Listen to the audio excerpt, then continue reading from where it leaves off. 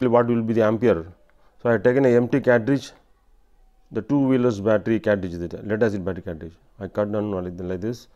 So, in each empty chamber, two cells I will be able to put in parallel. So, there will be some totally 12 cells will be there, and we will see what all these are all will be the requirements before preparing. No, these are all the requirements I have taken ready.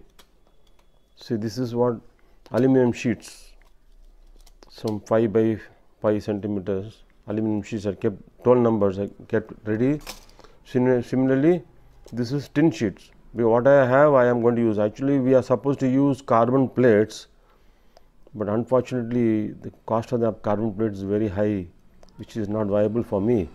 So, this will have less shelf life, that is all, but same, but voltage will be 0.2 volt, lesser than what you expect from carbon electrodes. There you can expect 1.7, 1.5 above, here it will be 1.3 to 1.5.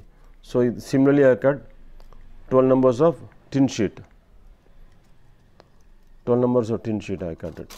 So, 12 numbers of aluminum sheet as the negative electrode, tin sheet as the positive. Here in the tin sheet, each tin sheet I am going to make corner with a double side adhesive, double side adhesive. You can see my previous video, there I would have explained well.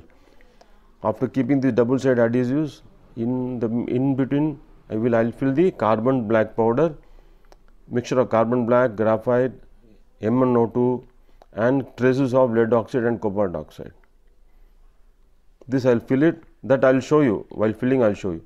After filling, I have already made ready. This will be my barrier. This is actually polyester filter cloth, because what I have, I am using it. You can use still better fabrics like glass wool fabrics there, that will give better breathing from electrodes to electrodes. This will still little inferior, but what I have, I am using it.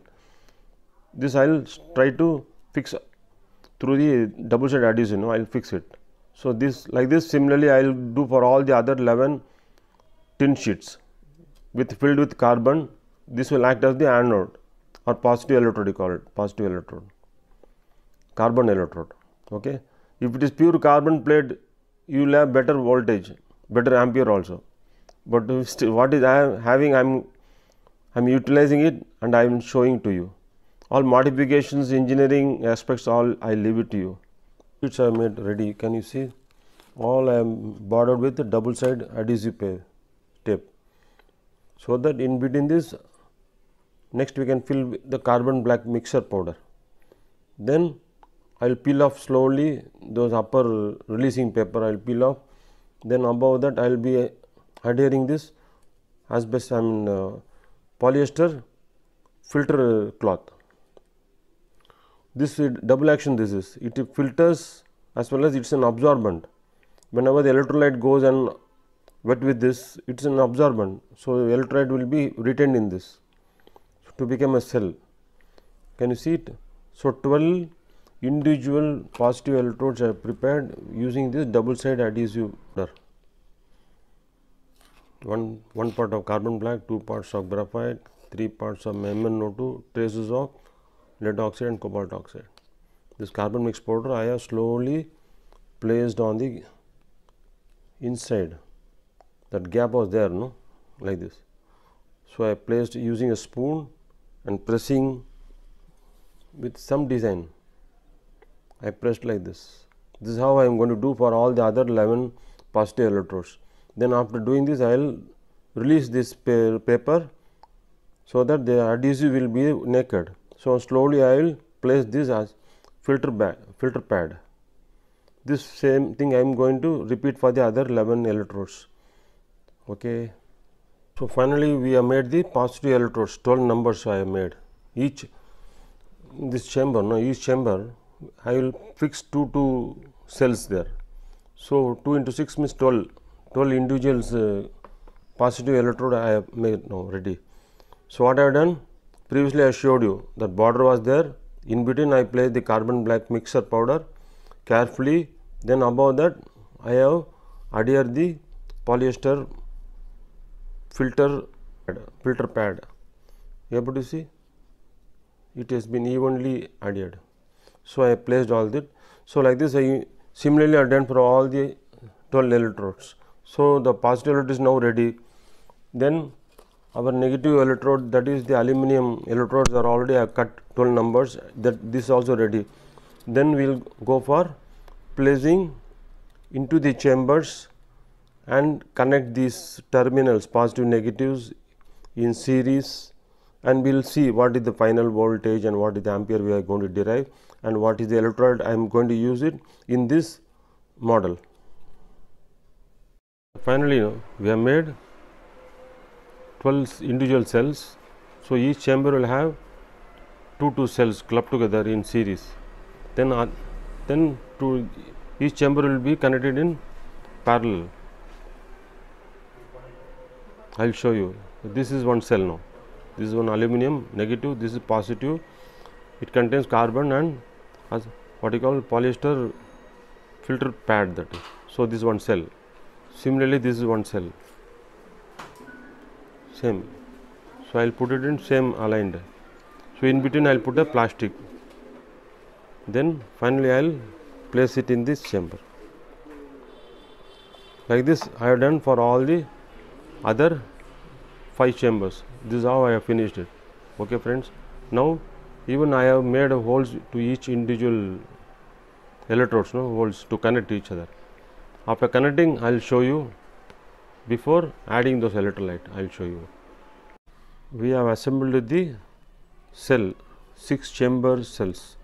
Each chamber contains 2 cells in parallel connection, whereas chamber to chamber is in serial connection. So, I am expecting some 8 to 9 volt will be there.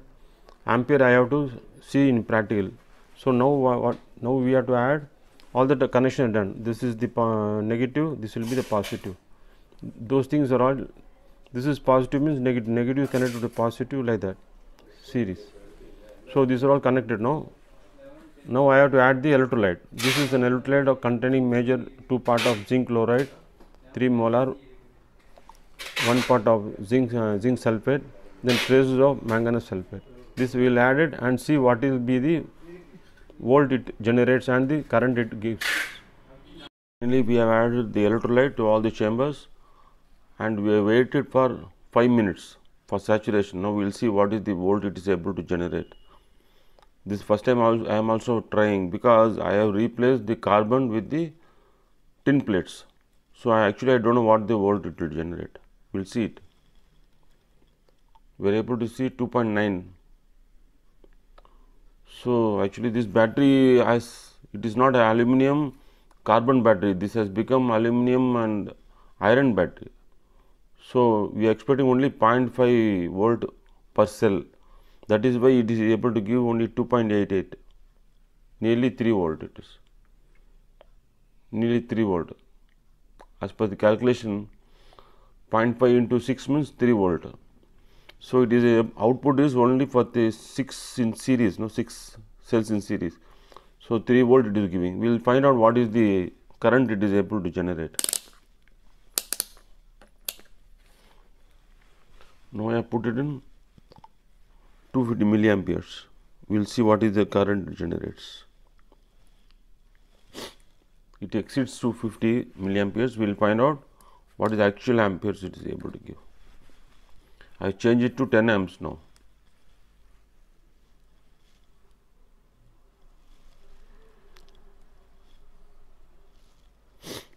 Not even 0.5 amps.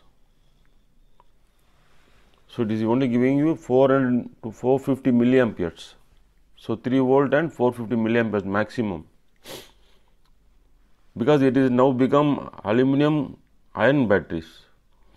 These are all not easily chargeable. So, what mistake I have done is, instead of carbon plate I have replaced with tin plate which I had. So, that this is the mistake. So, now this has become aluminum carbon battery, not aluminum, not aluminum carbon battery, it has become aluminum ion battery. So, we will see how the motor also works, we will find out.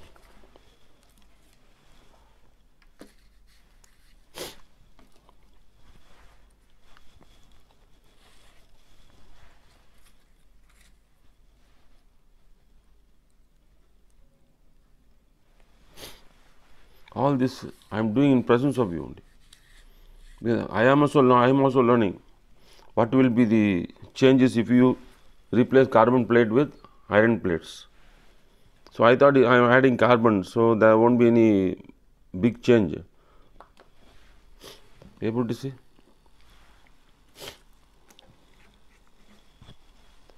Motor run fine, but it is only maximum 3 volt and 450 milliamperes.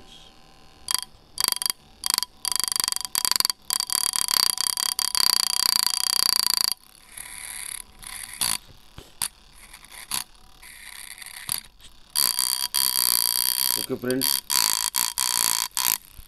if you like my videos, kindly encourage me, press the like buttons, you can pass your comments, kindly subscribe, this gives me encouragement to do still more batteries for you subscribers. Thank you. So this ultimately has become aluminium iron battery. So next time we will try, because I don't have carbon plates, I tried by adding this tin sheets, but the battery recognizes that as aluminium ion batteries. Okay friends.